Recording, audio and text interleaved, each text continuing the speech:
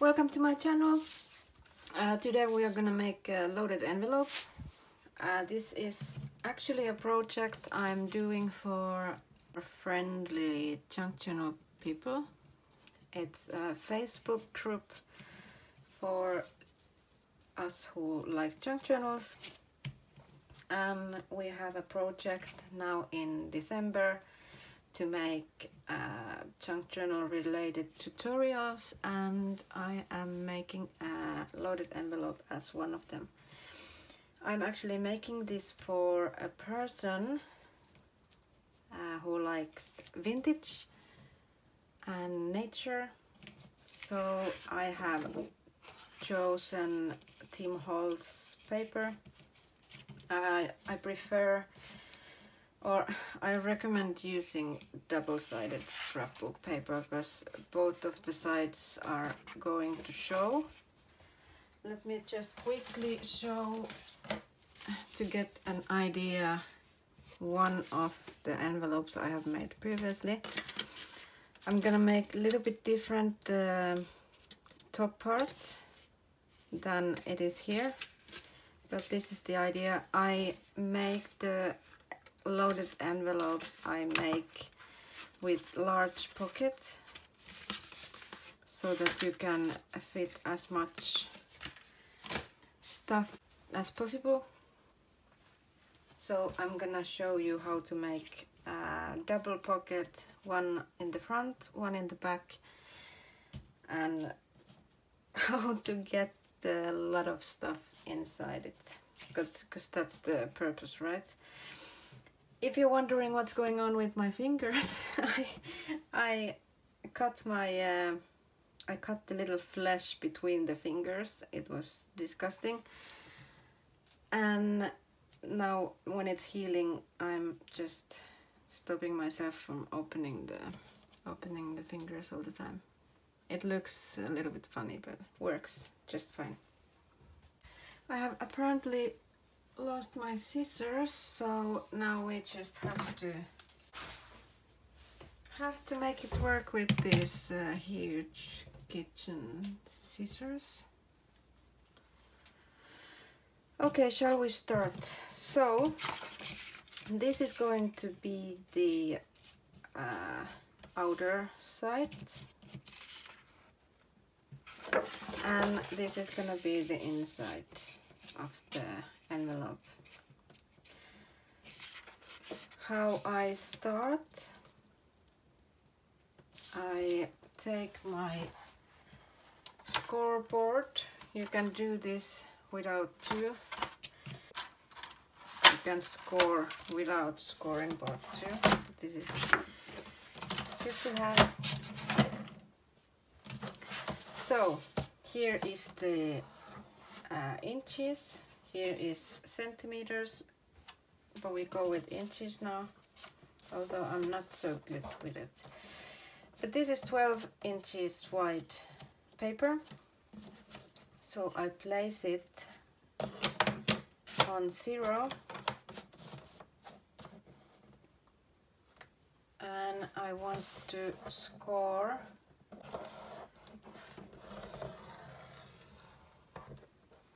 like that. Then we repeat on the other side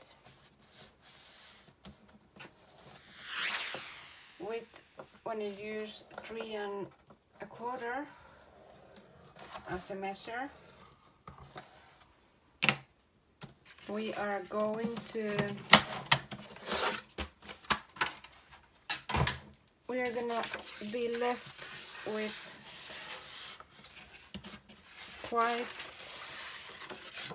quite much overlapping in the middle, but it doesn't matter because we are actually gonna use all that excess length or width when we form the pockets. Now this is the front side, then this is going to be the back side. Now you can actually choose how much you want the pocket to be high. I prefer about 1/3 of the whole height of the paper, so that would be about 4 inches. But it's really not so important. I make it about that, because this time I make it a little bit less, because this time I'm gonna make the top a little bit different, so I need just a bit space there too. Then we have folds here, and I folded about this much. Maybe score this one too. You get less distress for the paper if you score the line. So this is 3.5 inches, what I'm gonna score now.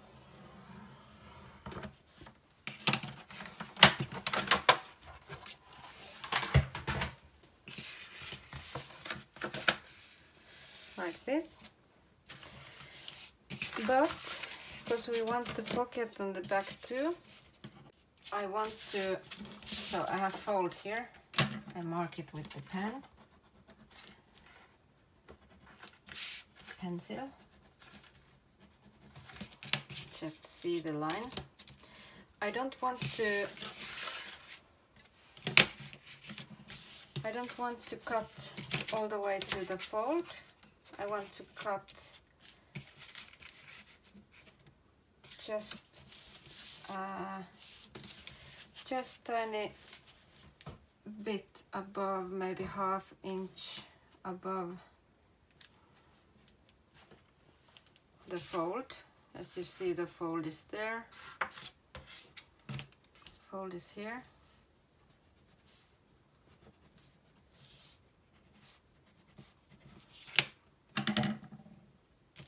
And of course I'm not gonna cut all the way, I'm gonna cut into this fold we made the other way.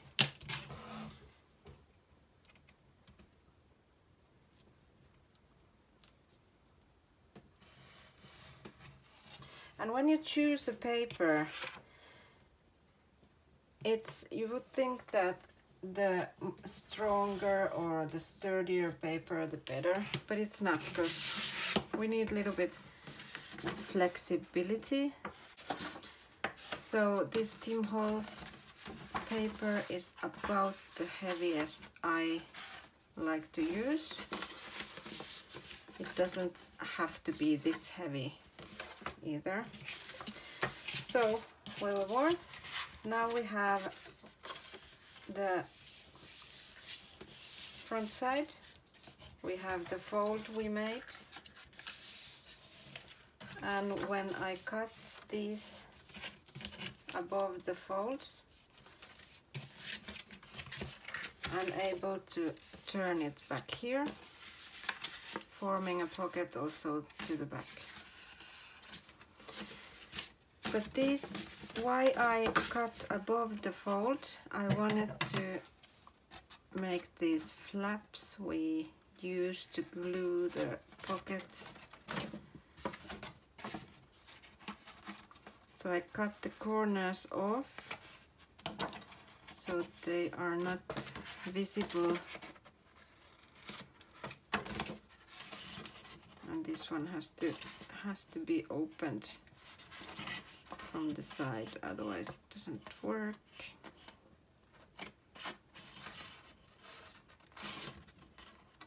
So here on the inside you need to take this corner off, like that.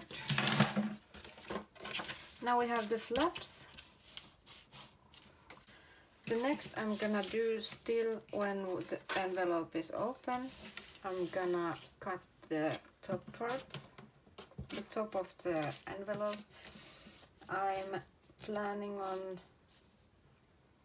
cutting it to the form of a tag, if it makes any sense. So I take the 2 inches from the middle I'm not really sure how to do this. I haven't done this before like this. So this is actually just trying out. I'm thinking, here's the 2 inches in the middle. I'm thinking to cut this corner off,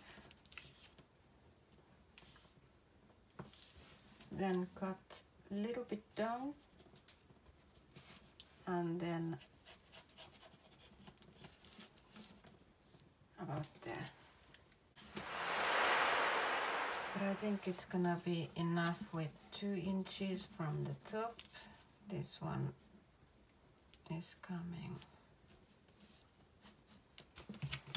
So I think I just take a straight line.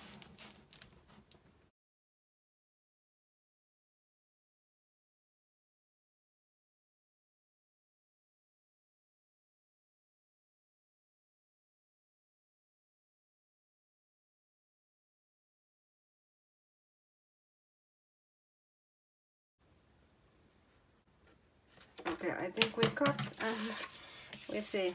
We notice if it doesn't work.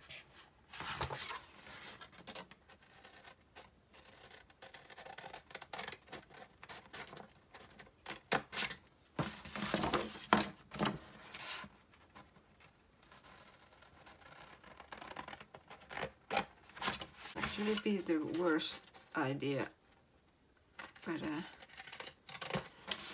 can't know if you don't try. Yes, so I'm planning having a hole here with eyelet and having a ribbon. Then I'm gonna do some distressing.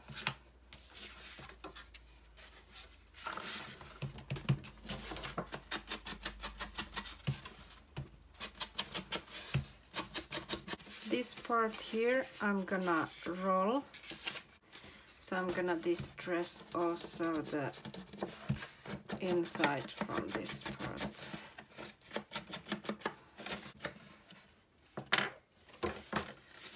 Before I'm gonna close this, I know I'm gonna make these collars, and I'm gonna attach it with a brad most likely.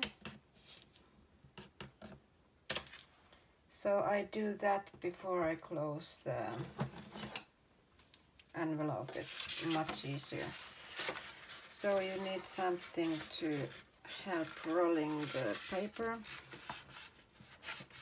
It could be a little bit bigger than this, or thicker, but I don't seem to have anything now.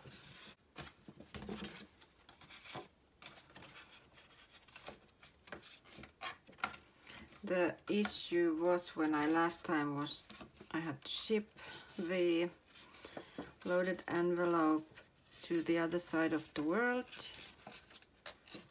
So I stuffed these collars full of cotton,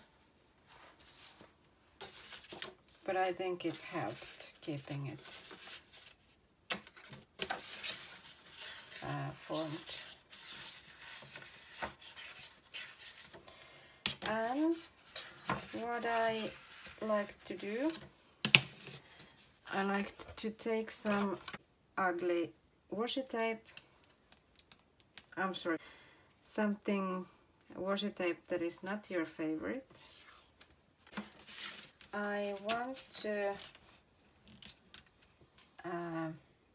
make the part where the brad is coming, I want to make it a bit stronger.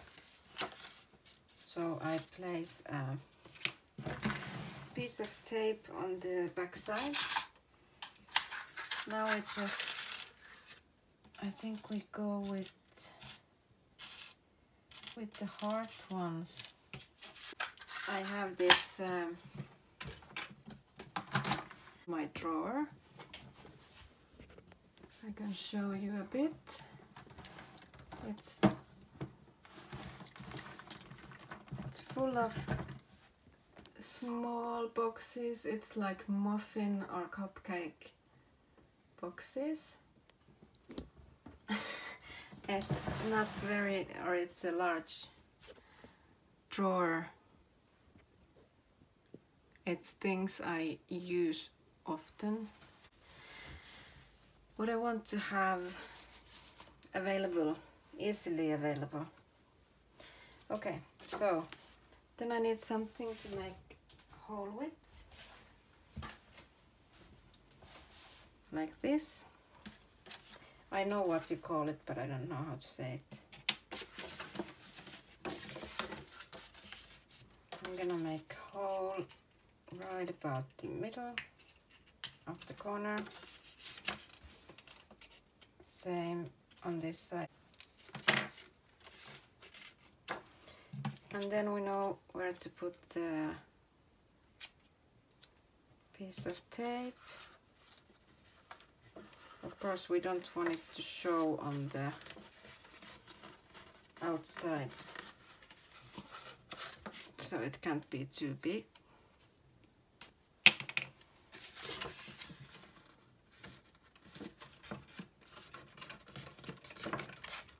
I'm gonna do the same thing on the inside of the envelope, about the place where the bread is gonna go through.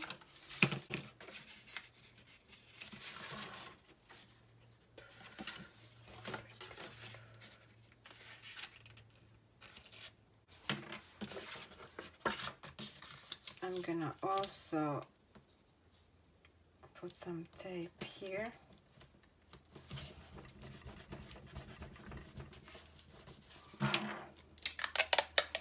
But this is completely optional.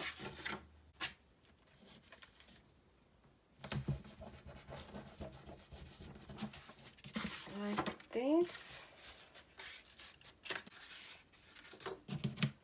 Okay. And now it's just to decide which side is gonna be on top. I want the ticket to be on top. And then I just punch it through. Or I mark it lightly first.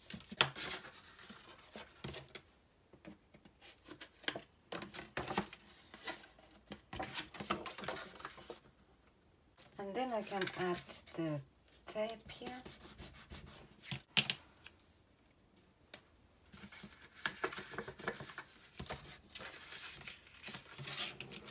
And then I already attached these breads because it's much more challenging when you have glued everything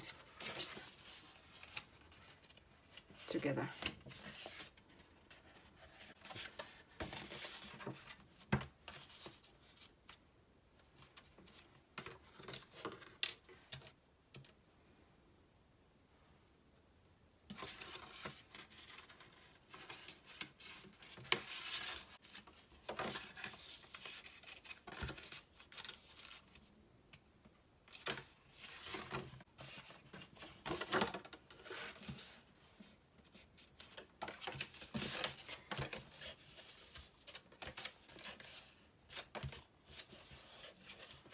Then I just a little bit form the colors. And you see now I'm probably again gonna stuff the inside with cotton or something just to hold it together. And since I have rolled it quite much, there's quite much distress coming to this part. That's why I put the tape. And here, if you want, you can cover the bread with tape again, so that the papers you're gonna put in afterwards, they don't get stuck.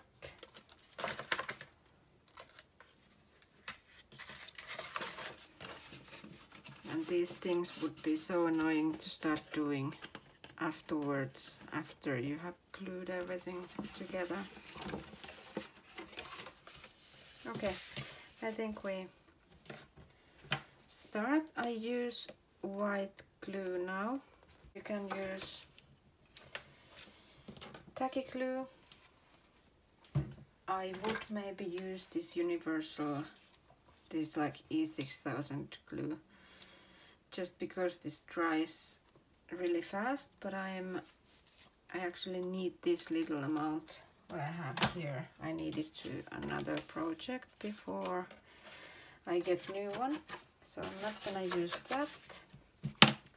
This one is good glue, but it takes a little bit more time to glue or to attach, but I'm not gonna put it so high because we have the color. I think even now we might have, no, it's quite okay.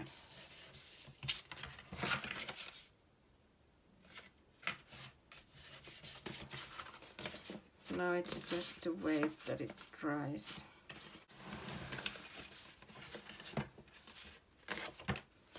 Just put paper clip to hold it for a minute.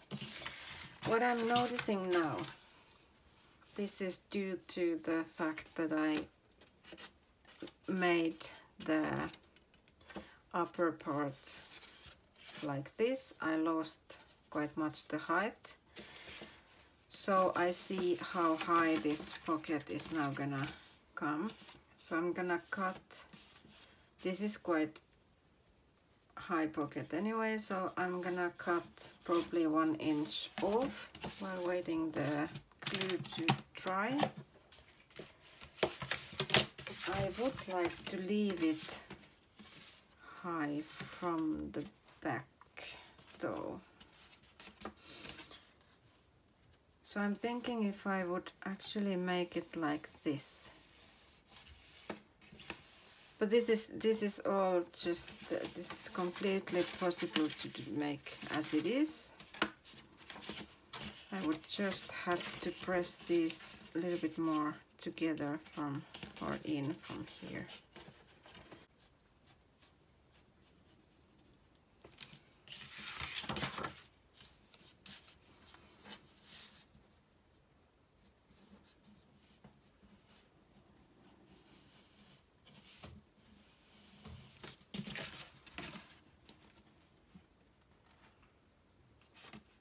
Okay, this is not going to be easy, but I'm gonna try. If I don't get it symmetrical, then I'm not gonna do it. Then because I try, if it doesn't look good, I just continue with the straight line, so it's not that big of a deal.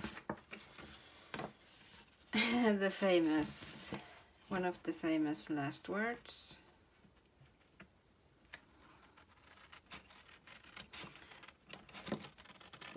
I'm quite perfectionist on some things, so if I don't manage to get it, and symmetria is something, or asymmetria is something that is really, really bothering me on some things. If things don't fit together, I think it's good.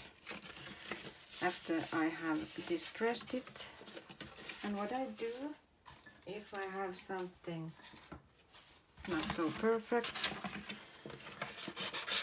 like sandpaper is my new best friend. I have also really good quality laser printer. So I have a laser printer with it makes really good quality or high quality pictures. And when I make vintage style journal, I want them to be more vintage, so then I sandpaper them.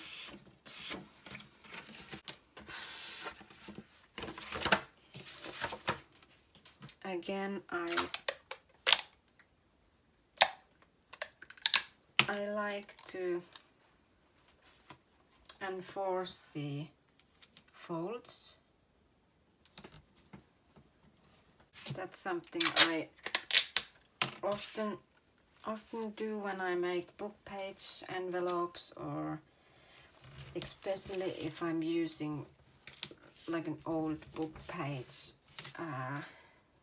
which is quite fragile or thin.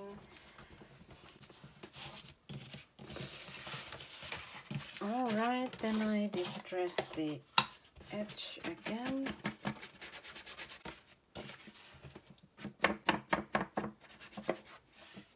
I like quite heavily distressed look.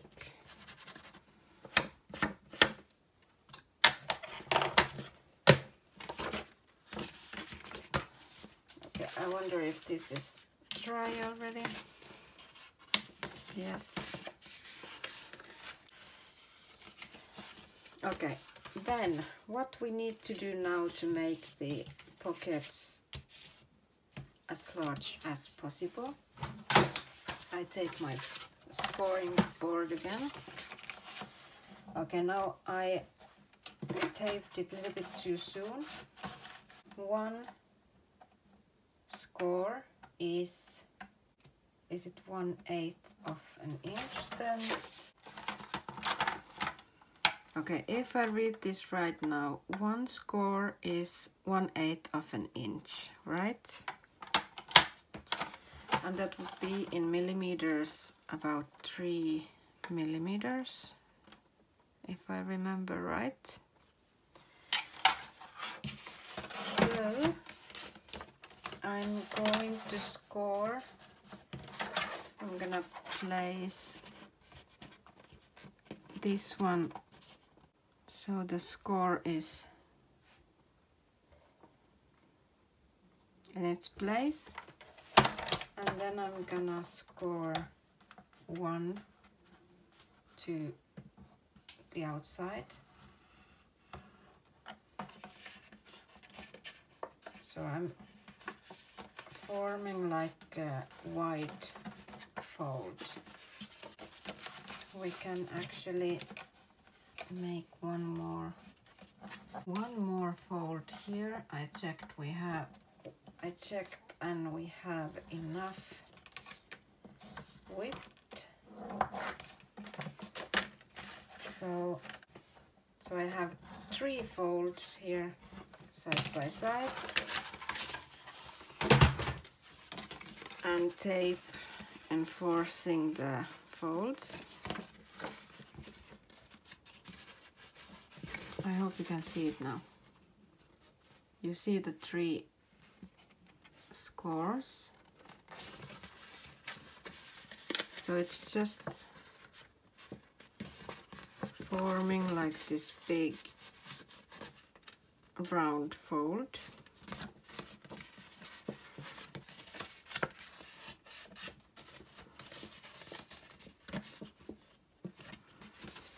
And now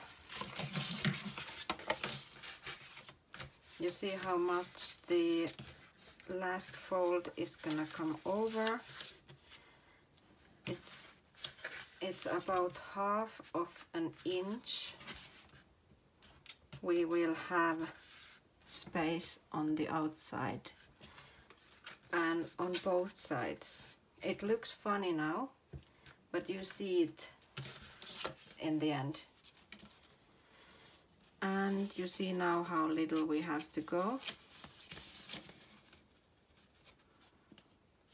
So here you need a good glue. Now I apply glue on the outside of these flaps, and the one what I want to stay on the outside, which is this left side, I'm gonna apply glue here. Not so wide, because as I showed, we don't have so much to go.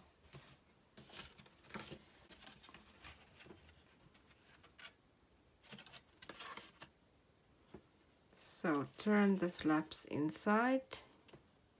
Make sure the other flap comes around the other one or on top, not like this, but the left side comes around the right side, and then I glue them. And on the middle, making sure that the flaps are in line with the bottom of the envelope, but also dragging it a little bit out or to the side. So I have maybe half of an inch in the middle.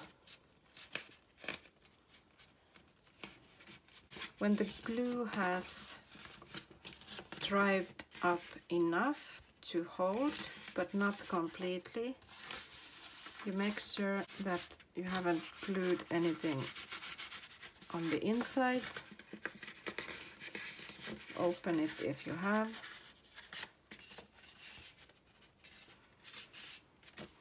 And let it dry.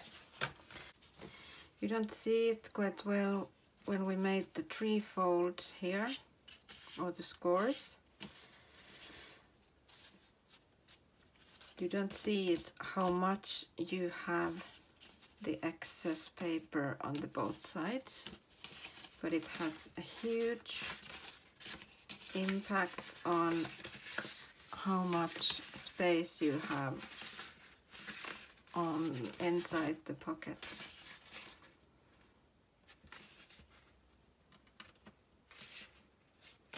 So I'm gonna finish up this project. I'm gonna fill it up with all kind of lovely stuff, and I'm gonna come back and show you what I have done and fast forward you to the point where you see the end result. Okay, thanks. Until then, bye bye. Okay, I'm back with the ready loaded envelope. I'm finished with all the ephemera and embellishments. We had instructions to make 15 embellishments and 10 ephemera, totaling minimum of 25 pieces. And I might have mentioned that my partner, or the person who is gonna receive this, has favorite themes, books, hymnal books or pages, and vintage and nature. So I used a little bit all of those, and this is what I ended up having. So I tried to use quite muted or colors what fits with vintage theme. And as you see now, how important it was for me to make the bigger pockets, because I have these colors what takes quite much space, and so that I can fit as much as possible here. I have a lot of stuff inside. I'm going to include some papers and some book pages and different kind of papers still inside the package, but I'm not gonna stuff it inside this envelope. So I just quickly go through everything that I have put in, so you see how much there really is stuff. So So embellishments are pieces what I have decorated somehow. So it's not plain paper piece anymore.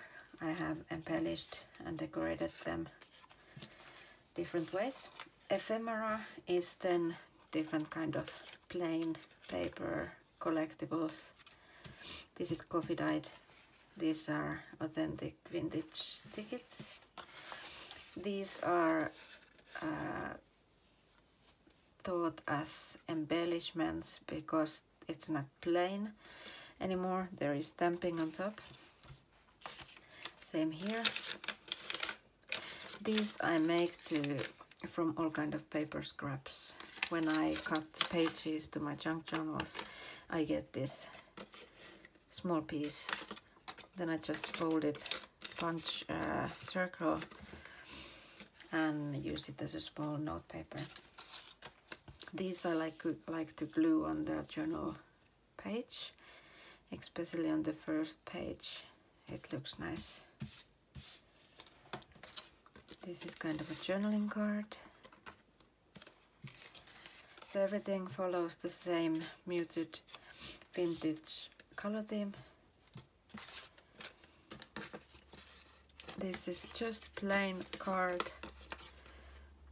with a small tag, and these when I use this myself, I just add some small. If I'm doing a nature journal, I might add something small here to fit it to nature theme. Here is the same kind of note paper pocket, or what do you call it? These are my Christmas gift tags in packs of 5. So I have stamped them in the front, and on the back it says it's like you can have it with when you give a gift to someone. And because it has a picture of rose, I think it fits here too. This is old vintage measuring paper, and this one I have attached only from few places with double-sided tape, so that she can take it off and use it how she wants. So I tear small pieces and add it, use it in my embellishments. I might, for example, add one here, small piece. And bigger pocket. This is a nice idea I got from YouTube channel Bonnie and Clive. How she uses smallest pieces of scrap paper, or the scraps of the paper she uses. So this follows the same idea. Embellished tag, printable. I have just embellished. This is a decoupaged tag with the button and sari silk.